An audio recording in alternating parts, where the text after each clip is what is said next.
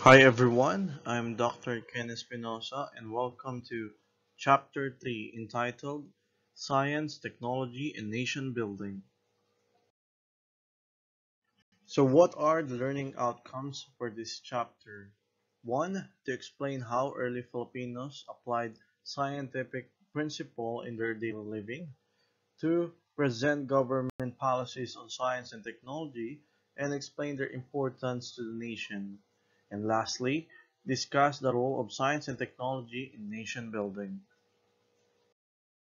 So here we'll be talking about major contributions during pre-colonial period, colonial period, and post-colonial period in the Philippines.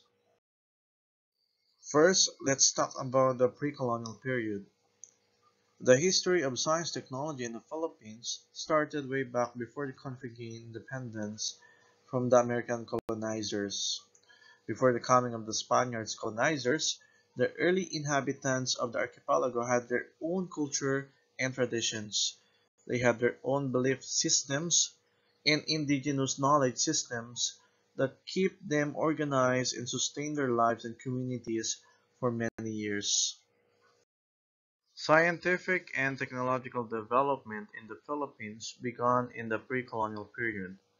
Even before the Spaniards came in the Philippines, the early Filipinos were already possessed their own culture and technology. They were already using plants as medicine and they were aware of the medicinal and therapeutic properties of plants and the methods of extracting medicines from the herbs, which address the problems in health. They're known as albulario in Filipino, herbolario in Spanish, and herbalist in English. During pre-colonial period, system of farming and animal raising were also implemented. They raised chicken, pigs, goats, carabaos, and small native ponies. They also used bow and arrow for fishing and hunting. Scientific knowledge is observed in the way they plant their crops that provide them food in taking care of animals to help them in their tasks. This also addresses the problems in terms of mass production in food supply. Moreover, early Filipinos had also developed different modes of transportation. Early Filipinos were said to be proficient in building ocean-going vessels, which addressed the problems in terms of transportation. One of the greatest contributions of early Filipino to science and technology was achieved by the native Cordilleras when they built the rice terraces by hand. Through this, the early Filipinos were able to cultivate crops on the mountainsides in cold temperature. They incorporated an irrigation system that uses water from the forests and mountain tops to achieve farming system. This addressed the problem in mass production in terms of food supplies. This showed that early Filipinos can actually innovate a farming system in order to survive in relation to unfriendly environment. Today, the Philippines is the eighth largest rice producer in the world, accounting for 2.8% of global rice production. Also, Philippines was also the world's largest rice importer in 2010. Now proceed to the colonial period.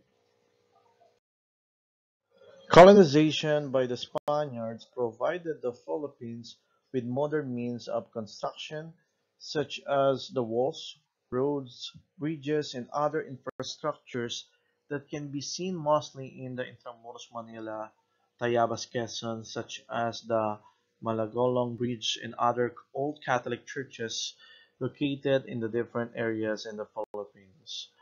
The Spanish introduced a formal education through parish school. They brought with them their own culture and practices.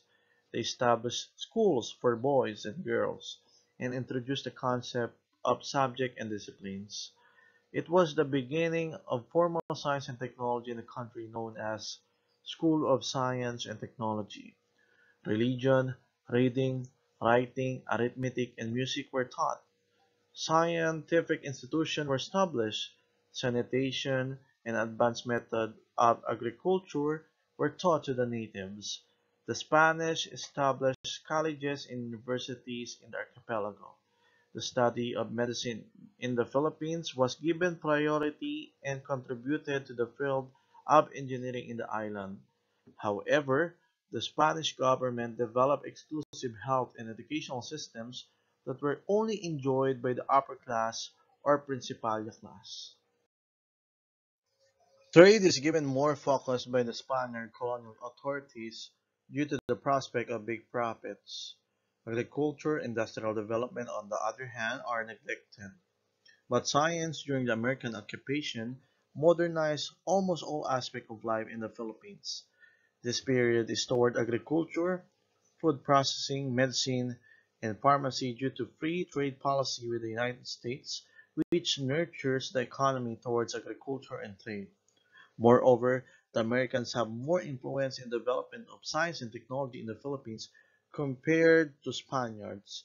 They established a public educational system, improved the engineering works and health conditions of the people. They established modern research university such as the University of the Philippines, Philippine Normal School, now Philippine Normal University, Manila Business School, now Polytechnic University of the Philippines, Manila Trade School, now Technological University of the Philippines, and created more public hospitals such as Philippine General Hospital or PGH. Lastly, let's now move on to the post-colonial period. After achieving independence from the colonizers, the Philippines, under different administration, continued to pursue programs in science and technology. Each leadership had its own science and technology agenda. However, it is important to note that some Philippine presidents posted more development in the field than others. One of the presidents who ushered in advancement in science and technology was former President Ferdinand Marcos. Under his term, many agencies in science and technology were established and strengthened. During Ferdinand Marcos' two terms of presidency and during martial law, he had enacted many laws promoting science and technology. The advancement of science and technology had been the priority in the national government. It was in Marcos' time when pioneering hospitals were built, such as the Philippine Heart Center, Lung Center of the Philippines, and the National Kidney and Transplant Institute. Moreover, on July 12, 1980, the country's President Ferdinand E. Marcos created the Light Rail Transit Authority or LRTA as a government agency. The chairman was then the First Lady and Governor of Metro Manila, Imelda Romualdez Marcos. This LRTA confined its activities to determining policies, to the regulation and fixing of fares, and to the planning of extension to the system. The project was called Metro Rail and was operated by a sister company of the former tramway company Meralco called Metro Incorporated. He also established the Philippine Atmospheric, Geophysical, and Astronomical Services Administration or PAGASA under the Department of National Defense to provide environmental protection and to utilize scientific knowledge to ensure the safety of the people. Furthermore, the reconstituted National Academy of Science and Technology was improved to Department of Science and Technology. Marcos saw the key to the nation building is the continued development of science and technology. The progress in science and technology continued even after his presidency, which left a legacy in this particular field.